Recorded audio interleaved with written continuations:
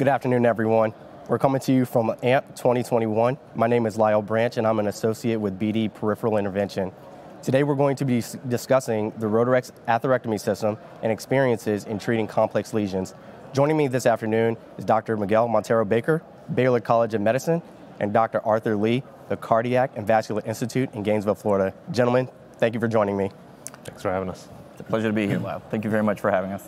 Absolutely. So to start us off, let's get into what are your biggest challenges that you're seeing in peripheral arterial disease?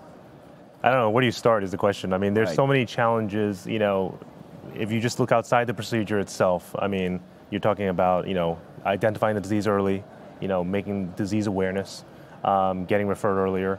And then you have the procedure itself, which obviously has a lot of challenges, calcium, thrombus, anatomy, et cetera, et cetera.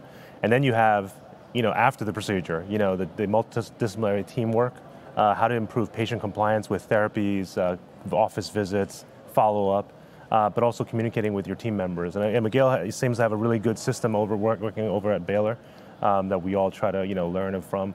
And it's interaction with other colleagues too. So we actually are on a thread, in a text thread, through some of the research projects that we do together.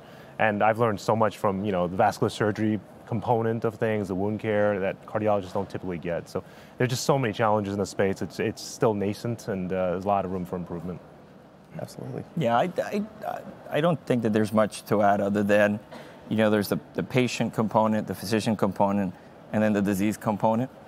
There is a lot of ignorance, unfortunately, in the community about the disease. People don't necessarily recognize it, and unfortunately, a lot of times they think it's sciatica, or they think that there may be some skeletal issue. As physicians, you have a lot of different specialties in the mix that unfortunately we don't necessarily talk to each other as well as we should. And then on the disease burden, I think that albeit we've progressed dramatically in the technology we have, and I feel that there's still vacuums that we have in very compelling and complex cases where, not all options are going to work out for us. So it's a multi-layer problem, and hopefully we're putting a little sand here, a little grain of sand to fix it. Absolutely. No, great responses. So I know earlier you spoke about some of the things that you're seeing within those lesions. So could you go into more detail about what it is that you're seeing? Are you seeing mostly calcium? Are you seeing some sort of mixed morphology? What are you seeing in your individual practices? I think that it really is a mix of a lot of things, right? I know Art and I get a gamut of patients from, the acute disease, which probably carries a lot more of thrombotic burden, to the more incredibly chronic disease that leads to atheroma, atherosclerosis, and eventually, obviously, calcification of all these lesions. And then I've come to realize also as I practice more, and then you let me know what you think, that in a lot of these chronic lesions, we actually find that there is some degree of acute or subacute component in the lesion, especially if you're talking about, let's say, a long CTO. You would be surprised how much of a long CTO may not necessarily be all plaque and organized stuff, but sometimes the caps can have some soft stuff. And I'm not sure if you've noticed something like that. Yeah, no, absolutely. I think there's a lot of calcium, a lot of mixed morphology, a lot of clot, whether it's acute or subacute. And a lot of times you just don't know. It could look calcified, but your wire goes and it just travels better than you thought it would. Not like it's totally clot. And we're still, you can IVUS, but you still don't always know for sure. And I'm still learning, with your help, I fairly recently started using Rotarex, for example. And it's a great device for, mixed morphology, but like a CTO, long CTO, I put it through, go slow. And when I pull it out one run, and I see areas that I have a little channel, but I have areas that are totally evacuated. So to me, that's proof that there's some element of thrombotic-like material that's chewed up and eaten, because it's, one run, it's like you ballooned it, So I think I'm learning still what these lesions are made of, really. But I think it's definitely a huge component of thrombus. As a professor of surgery, I have my trainees all the time, and they'll look at me, they're like, "But why do you think this one's mixed?" And I'm like, "You got to listen to the wire." And it is true, because you said it very very quickly, but that is a very essential part of this, which is the wire will tell you a lot of times in its consistency and how the feedback, the tactile feedback, that there are areas that are softer than others. Yeah. And then the wire may go, and then sometimes it just doesn't want to go. Then you know that may be a little bit more organized, but then it kind of slides through again. So you already start gauging just with the wire that this may be a very mixed morphology with some soft stuff and some tougher stuff. Yeah. And that's, I think, honestly, where you start immediately going back to your toolbox in your head and say what would be the more appropriate tool for that specific lesion. And I think really it's all about personalized care. Okay. You know, not one of these devices that we see here will work on every single lesion, but some lesions definitely work better with some devices. Absolutely. Now you mentioned that, you know, the personalized care. So how has the introduction of Rotarex changed your algorithm? Could you go into more details about that? Well, I'll put my background because I think it's very different from Art's because go back to 2006, I was blessed with doing a fellowship in Leipzig, and we had Rotarex then. I mean, I don't even want to do the math, so I don't feel old, but I used this device pretty much on a daily basis. And it was a huge vacuum when eventually I migrated to the US, get the American Board of Vascular Surgery, and now I don't have a device that fills that. Some devices kinda wanna sorta, but they don't exactly do the same. And so when it hit the market, it was, it was great because I remember picking up the phone and saying, you make sure I have that as soon as possible because it really does give you an extra edge in certain disease burdens. And I'm sure you had a different kind of outcome to that. Yeah. I mean, you know, I'm not sure exactly what you're asking, but you know, I used obviously all of the atherectomy devices for the most part, tried them all, and definitely they have strengths in different environments and ease of use, and you know the results you get. It's interesting because in 2012, I think when I went to Link, I saw this device and I went to the booth and I was like, God, we got to get this in the United States. It was really impressive, you know, for thrombectomy there. And then nothing. And then recently got it back and, you know, had the dual indication. And I was running a case by you and you're like, use it, just use it. I'm like, all right. So we did it in the outpatient setting, an outpatient lab, not even in the hospital, you know, clot-filled graft. And it was just so easy and great results, no distal embolization. And I think, you know, going back to your previous question, what's one of the biggest challenges is getting everybody to a certain level of of quality. Because I think in the vascular field with different operators from different backgrounds, different experience levels, there's such a variety of quality of care in the procedures. If you can have a device that fills the niche to make things easier and levels the playing field, it elevates all patient care. So right now there are some devices, like you said, that try to do similar, but they don't come close to it. This device, you know, since I've used and I've put it through its paces in tough cases, it's just easy. You know, so that's been my experience with Rotarex. Oh, that's great to hear. So what would you say were some of the key features that you really enjoy about Rotarex? I like the versatility of this device. If you go to its engineering inception, it really was focused on clot. And obviously as we progressed the analysis of what was coming out and we figured out that there was plaque removal too, then it kind of found itself in this very cushioned position where it does do a little bit of both, but certainly very efficient on the softer plaque. I tend to tell people, listen, with all these devices floating, do you really need another one? And it's kind of one of those that you're like, listen, until you use it and you appreciate it, you don't know how much you've been missing it. That's kind of like my take-home message, is just give it a shot and let it talk for itself. What you said is very important. Like all devices, there's a learning curve and there's specific technical things that we have to know. Right. But once you find it, it's going to niche itself in a very nice way in your practice. Okay. Certainly not the one, you know, for all, but it's going to find its niche into your practice, I think, rapidly. Okay. Yeah. I mean, I find exactly what you said. Versatility is a huge thing. I'm big into ergonomics as well. I mean, I think it's just, you're in a comfortable position. You're not under the camera, hugging, getting radiated a lot of times. I'm comfortable in most cases not necessarily keeping fluoro on and just running the device and then checking every now and then, so it cuts down radiation dosage for me. But yeah, I think it's very versatile. It's number one. All right, great. So can you go into a little more detail about the mechanism of action with Rotarex? Because it is distinguishing itself. So could you go into a little more details about that?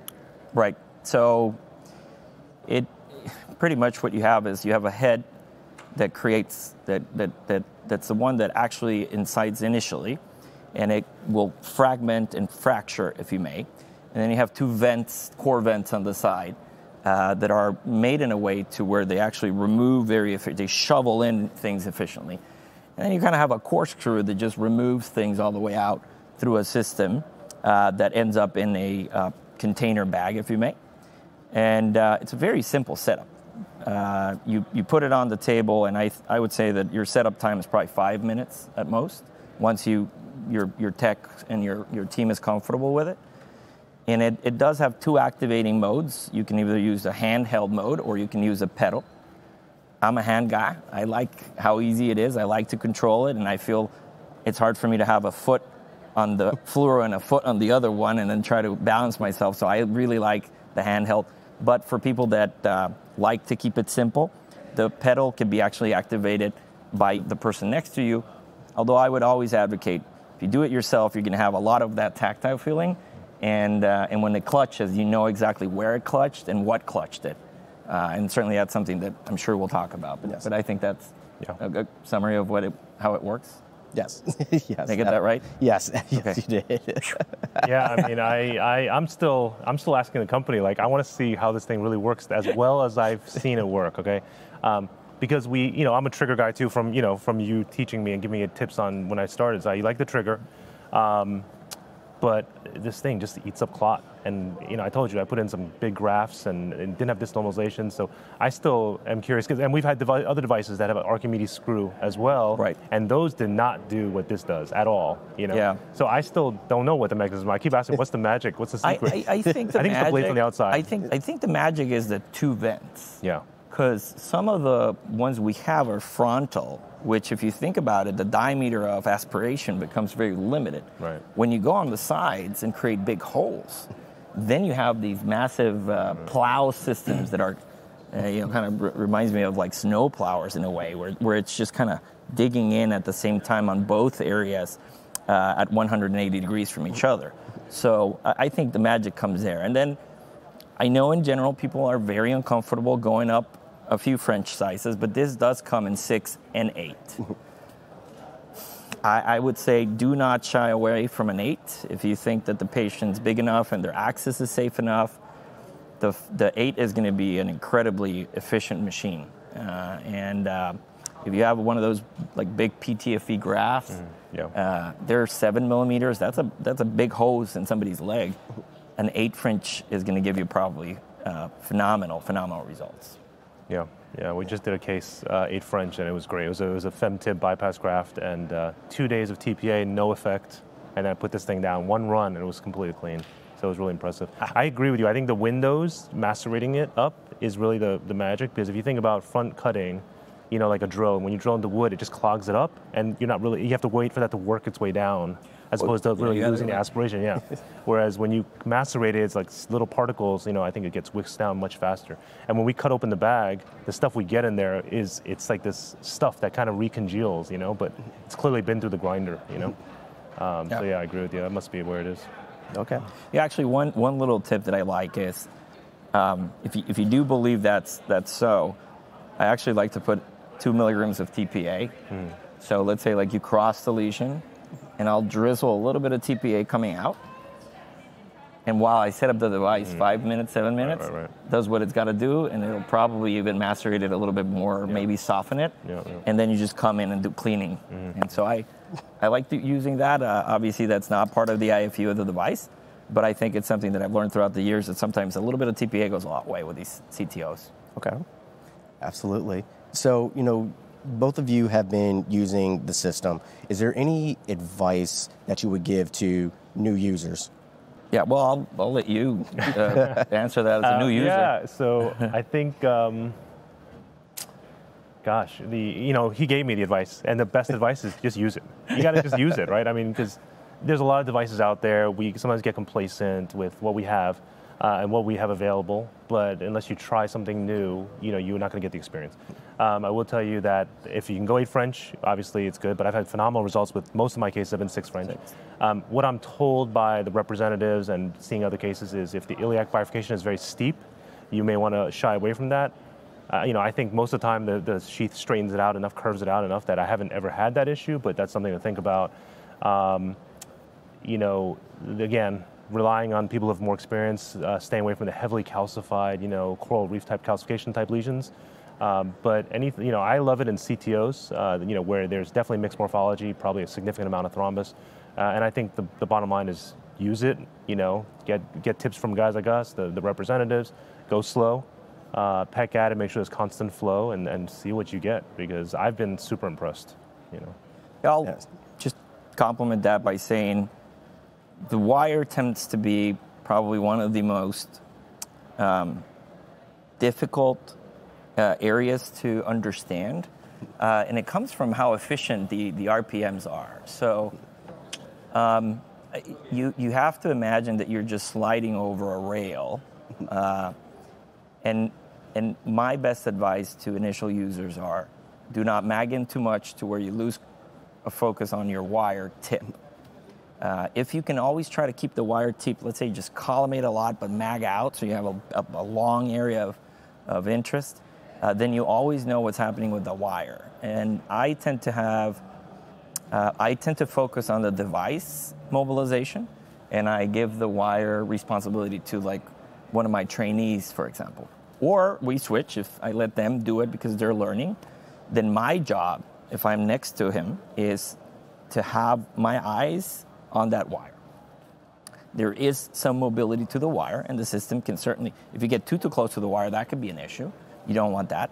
But you can adapt the wire actively as you're doing the movements. And so that's very, very important. Keep an eye on the wire, and you should be home free. Yeah, that's a good point. That was one of my questions to you in the very beginning about the wire. Right. What's the best wire management? So in my experience, the wire can start coming back a little bit as you get more distal. So I also use the device and the trigger. So I have my tech, sometimes they hold the wire way back here.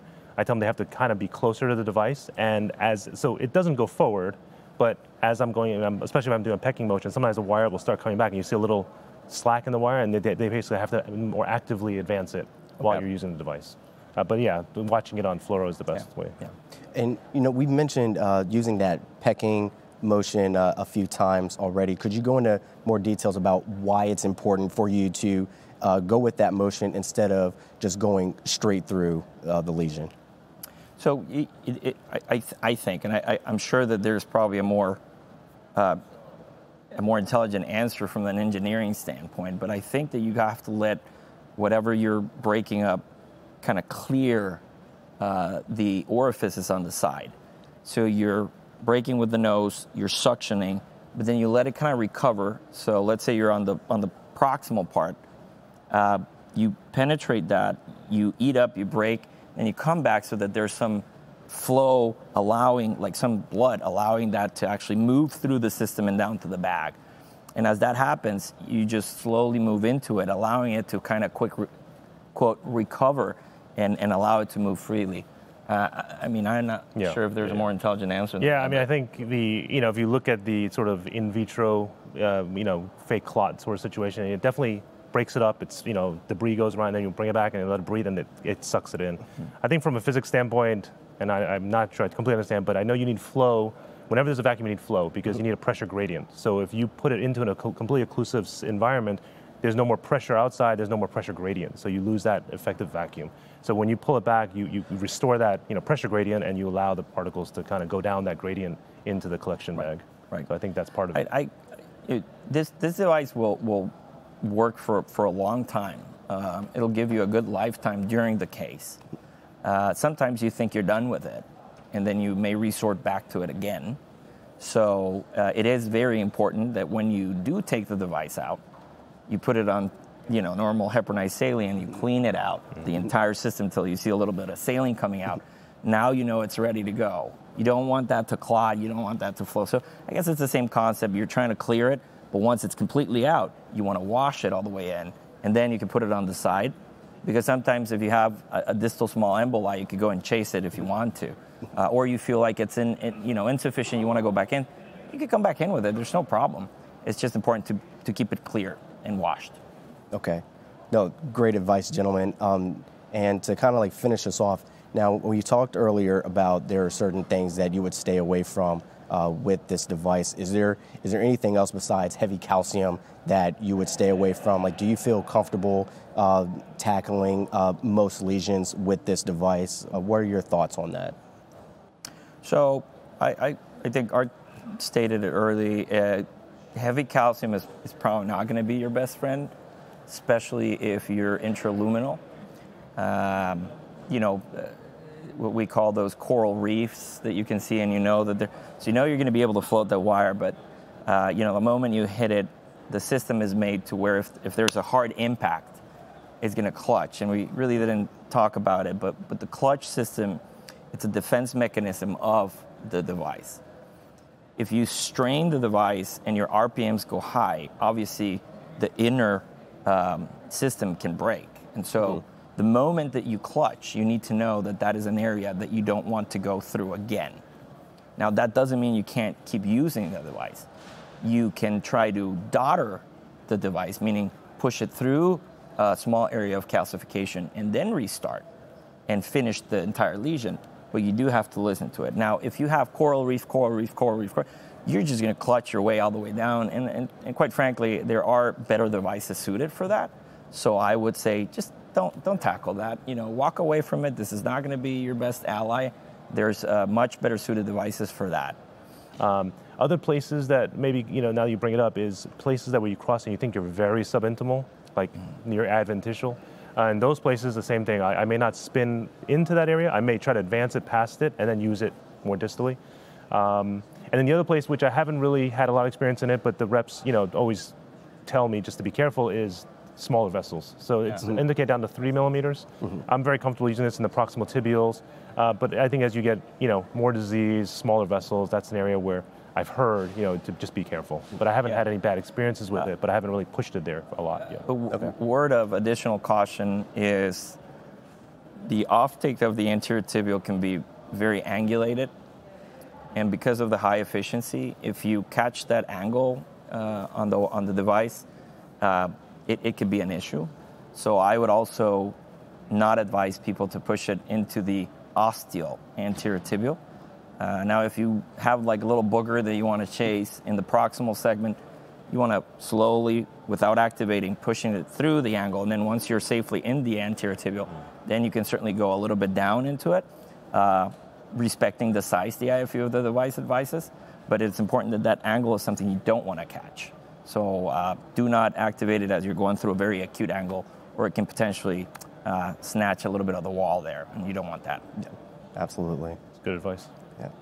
Well, gentlemen, this was a great talk, a lot of great advice that came from this. Thank you so much for doing this for us, and I'm sure that we will be speaking with you guys very soon on more Rotarex topics. So again, I really appreciate that, and thank you all at home for joining.